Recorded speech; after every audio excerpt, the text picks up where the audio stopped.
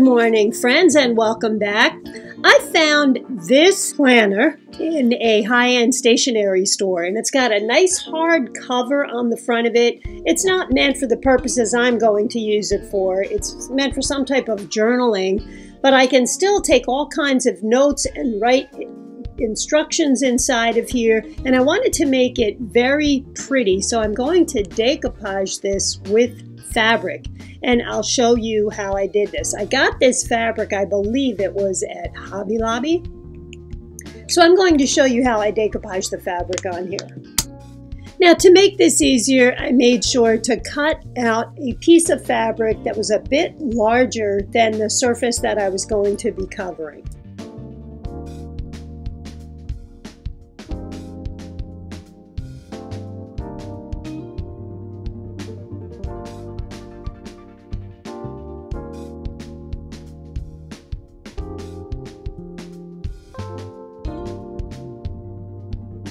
Now, I cut out two of these since I'm covering the front and the back of my book.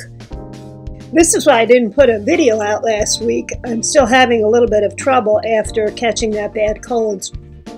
I decided that it was best to use a ruler to cut out that second piece, because the first piece I cut was a little off on the sides or the edges. So I just outlined the notebook with this ruler, and then I use the scissors to cut a very nice straight line.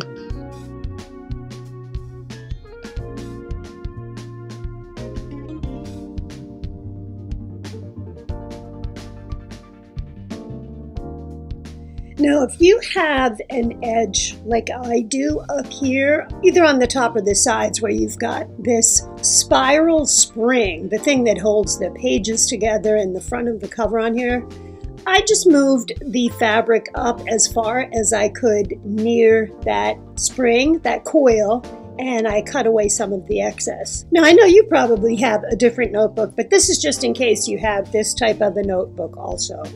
So I'm using the Americana decoupage glue in the matte finish. It's a lot easier to add a high gloss to a matte rather than trying to add a matte top coat over a glossy finish. So this is the easier way to do it. So what I'm going to do is cover this whole surface with the matte decoupage glue.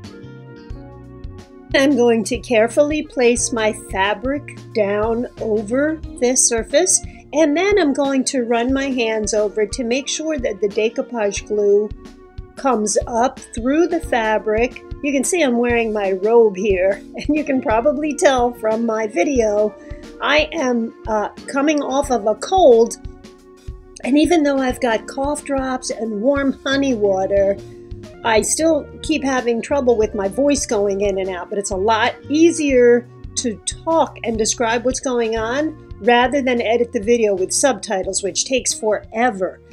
So, sorry, back to the video.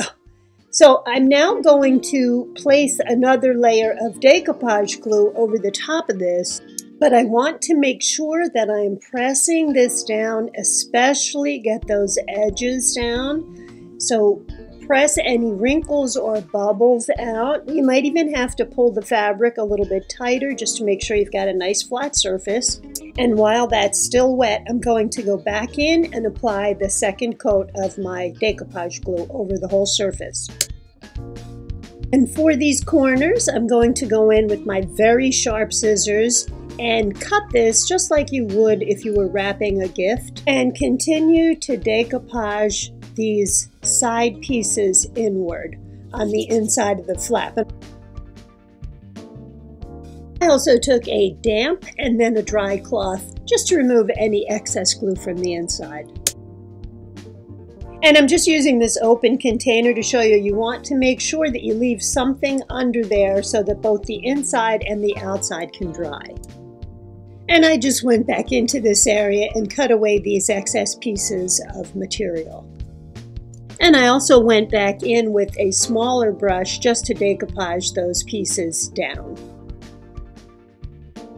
Now everything is dry, so what I'm going to do is take some paper glue And I thought this would be better than the decoupage glue just inside here. I outlined everything and put some more glue in the center here because I want to fold the front page onto this and press it down so that I now have a nice neat page. I see there's a little tear there, so I'm just going to fix it up with this glue.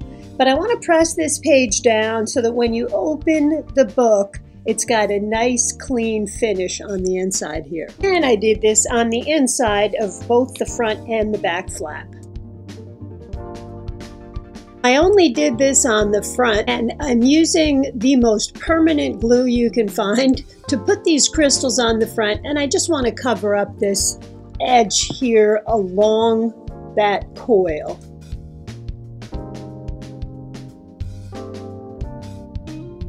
Now everything has dried, so the surface has dried, the crystals are dried on there, and I'm going to show you two different ways to protect this. Each one is a top coat or a varnish, but one of them is the triple thick, very high gloss, and I'm going to use some glitter. And for those of you who don't like the high gloss or the glitter, I'm going to show you the matte top coat that I used on the other side. While the triple thick is still wet, I sprinkled some coarse glitter over this, and then I used some fine glitter over it. Believe it or not, I think I actually overdid it a little bit on the glitter because I love this pattern and it made it a little more challenging to see, but at least we've still got this other side. So on the other side, I already used this Deco Art Dora Clear Matte Finish Varnish, so you can see there is very, very little shine on there. This will protect your work. And I now have a new planner / organizer. I am not going to lose track of this with all of that glitter and those crystals on there. I will have links down below for you for most of the products. And I will show you this cool pen that actually lifts up those crystals so that you can glue them onto the surface. Thank you so much for subscribing, the thumbs up, the comments. I do read all of your comments. I do have a Facebook page.